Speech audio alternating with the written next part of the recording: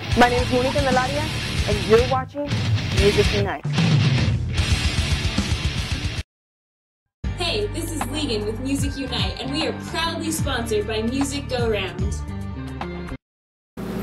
Welcome to Music Unite. This is James. We're on the tour bus with a couple of members of As Blood Runs Black. You guys want to introduce yourselves?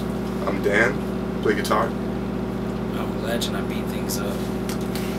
I would take that to mean you're playing the drums? Yeah. Nice. So you guys are on the, what tour are you guys on right now? What's it called? We're on the Ration and Burns tour. I mean Thrash and Burn. I thought it was Thrash and Burn! Yeah. Nice, so we're stopping here in Albuquerque, New Mexico tonight, sitting on the tour bus, giving a nice evening with these guys. What's the name of your new record? It's called Instinct. Came out in March, was it? Yeah. So it was a pretty hard record to get out, but it's doing what we wanted it to do, and it sends a good message. It's what we wanted to say. It's doing well. Right. First off, let's talk about Instinct. Where can people pick that up? To be honest, I don't even know. I mean, probably like the generic places to get it, but I don't want to say too much, but I don't even know. We don't even have records with this. I'm doing with this. People download music anyways, and we care more about people coming to the shows and hanging out. Yeah. Like you guys, having beers with people, making friends, fuck it. Yeah, we really just want people to have the music and just know the songs when they come to the shows and be willing to have a good time, you know? So you guys have a website? Yeah, typical Facebook show. Yeah, so we have Facebook. I don't even know if MySpace is even alive anymore. I don't know, is it? Anybody? You guys, you know? It's dead. It's dead. Yeah, but Facebook is like my choice, I guess. But we got Twitter, all that bullshit. Yeah. Nice. So where have you guys gone on the Instinct tour, pushing this record? What kind of venues have you played? We did a lot of cool stuff this year, actually. It was kind of a rebuilding stage with this lineup and coming back into the scene. You know, been gone for a while, been changing members like underwear, and we went to Europe twice last year. I think we're going 3 times next year. I'm not supposed to say that. Oops. But I mean, we get a great response out there. I think better than out here. European fans are fucking crazy. Nice. They really are. Yeah, it's a great touring cycle. I think it's time to take time off and maybe write a new record, but every time we say that, it never comes out, so I'm going to take that back. I know you guys. It'll happen. You briefly mentioned lineup. I know you guys have had some significant lineup changes. How's this lineup working for you guys? I think this is the best lineup. I think this is the best we ever sounded. I think it's the most solid lineup we've ever had, and we haven't changed in a whole year and a half. Over a year, yeah. And that's coming up on 2. That's rare in this band, so I think we got it. Yeah. Feels good, sounds good. We got it finally. Yeah, it's nice. So this current lineup, were they the ones that you guys wrote Instinct with? Did you guys put your heads together, and what kind of headspace did you guys get into to write your new? Well, yeah, Instinct was kind of tricky. There was a lot of stuff that went down with like member changes and relationships with the industry, and Dan came in when we already wrote the record. Basically, he came in, laid down some leads. I used to help his old band, which is fucking a phenomenal band, Fallen Figure, and I loved his guitar work on there. So when I needed some leads on the record, I'm a drummer. You know, I wrote guitar riffs. I can do that, but I can't write solos.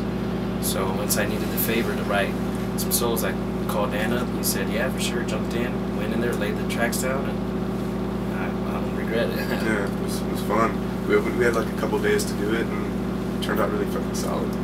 Yeah, and then Sonic, we've known Sonic forever with Fallen Figure as well. And then he came in and laid down the tracks in like 2 weeks. And we had like we were looking for a vocalist for about a whole year, and that was kind of mind-boggling. And we recorded a record with the past vocalist, and it took like 6 months. And then we took him on tour, and he quit the first week of tour and called Sonic in, and Sonic flew him in first class and finished the tour, finished the record in 2 weeks.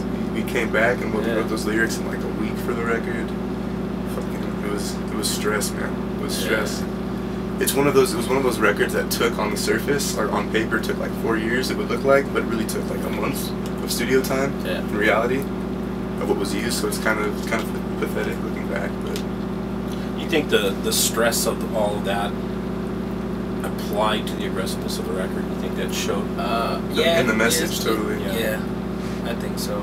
It also has a, it's funny just because I know what we were going through at the time, so listening back to it, it's kind of funny. But at least if the world allows us to write another record, and we'll have more time and be less stressed. So maybe it might sound more pussy. Who knows?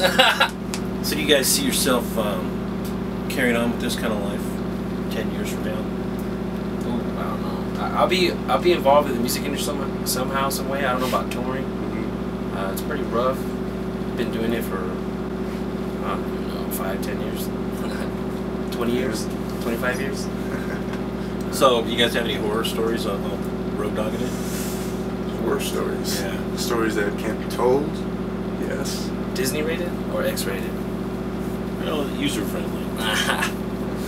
Ooh, I don't know. It's kind of tough to say stuff without getting in trouble or getting Tell the, other people in trouble. I could tell the RV disposal dump story. Oh yeah, that one's funny. That's a funny one. All right, we were on the Atticus Metal Tour. What month was this? It was this spring. This spring we were out with Born of Osiris and Darkest Hour, Human Abstract, and we had an RV at the time, and we pee in the RV, do our thing in the RV. Some things get flushed or whatever, and we have to dump the RV, the urine tank once in a while, and we didn't have a place to do it, so we just kind of like went into like this little neighborhood and kind of just like released the valve and just like Drove through the sprayed neighborhood. all these houses and these cars, and there's just like, It was like a tissue fire hose paper with sticking to piss. cars and like. You know what? You guys were marking your territory. We were. No one. It's ours. Nice. I won't say who was there, where it was. It wasn't us actually. It was just a leader. So on the road, also, you guys got to take your gear with you. What kind of endorsements you guys carrying with you on this tour? Right now we are running a Angle Savage 120 rig. Both me and Greg, our other guitarist. Angle hooked us up with those and the fucking phenomenal amps. I'm using ESP guitars. I'm using ESP guitars right now, and they feel amazing too. I've been playing those before I was even in this band. I've been playing those for like 5 years. So when I joined this band and they contacted us and said they were down, I was beyond stoked, you know what I mean? I jumped at that immediately. And I've been using Dava picks for a long time. I've been using those for 3 years maybe now. The most innovative picks I've ever used, honestly. Like, they've changed my technique, my playing, my tone. It's really an amazing thing. I love them. What kind of kit you playing? I'm playing a Crush Kid's a fairly new company actually. They came out I think last fall. And the drums sound great company, great group of guys down there in Florida. Drums sound great, they look fucking sexy. What the fuck was that? That was my phone. Shut up. I play Sabian cymbals, I love them. We have a great relationship. That's like the first cymbal company that I, played. So it's good to share a business relationship with a company that took my virginity with cymbals. Nice. Yeah. Vic Firth too. I love Vic Firth. They hooked me up with cool sticks, these black sticks I like. Look like magic wands, but I mean that's it. I want to get more shit, but we'll see. Yeah, we're working on it. Good, that's good. Still moving up, still got things to do. Nice.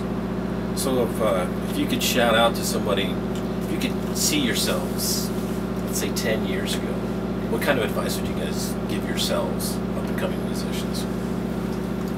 To pick up a different style. Yeah.